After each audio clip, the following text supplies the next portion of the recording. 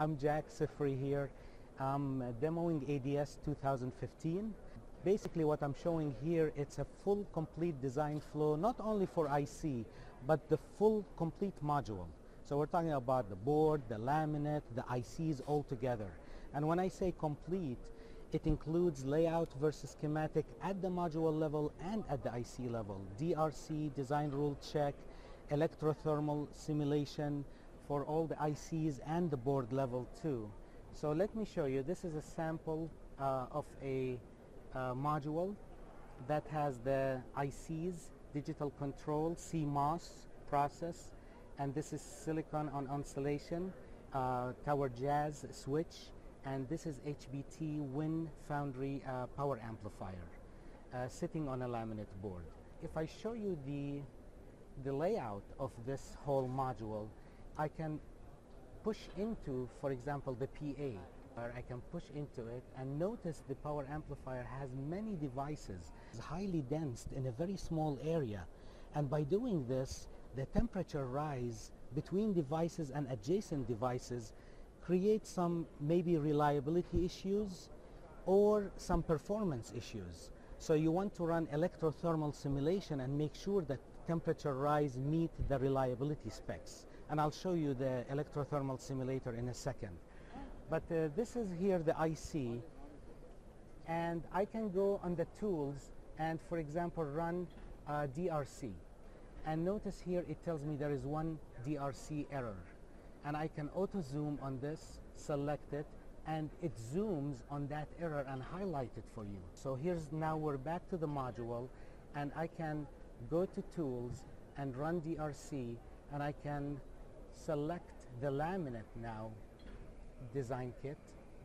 And if you want me to show you, I can select this line right here, and I can change the width of it to 40, for example 40 micron.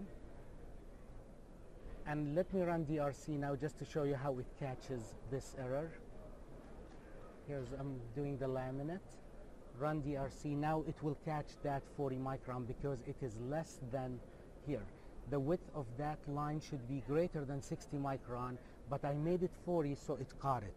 That's the DRC check. The same thing with LVS. Now I can go to the tools and run ADS desktop LVS. The schematic has 50 components, the layout has 50 components.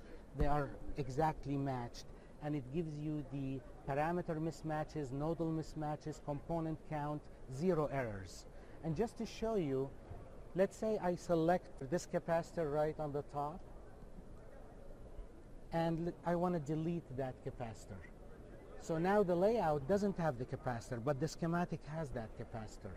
So if I go to tools and run ADS desktop LVS again, notice that it will catch. It will tell you that there is a missing capacitor. Notice here, the component, it's telling you C3, capacitor C3 is missing.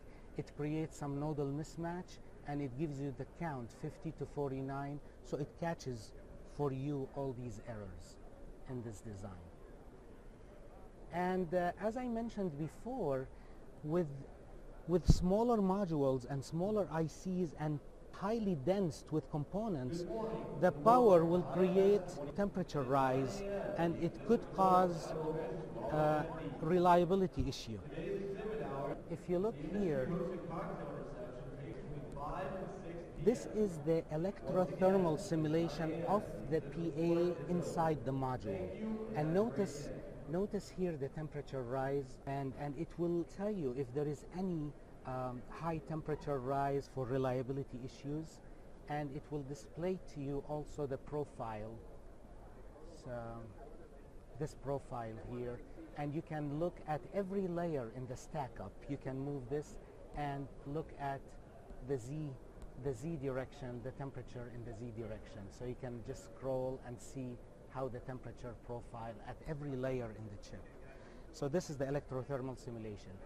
Basically, to recap to you, is we have a complete MMIC RF module design flow, LVS at the module level, DRC at the module level, Also at the IC level we have DRC and LVS. I showed you that. We have EM circuit co-simulation, which I didn't show you, but the EM is improved in ADS 2015. We have partitioning and EM circuit co-simulation. And the last thing is the electro-thermal simulation, which I showed you a demo on this. I can show you more, but I think I exceeded the time limitation. Thank you very much, Kelly.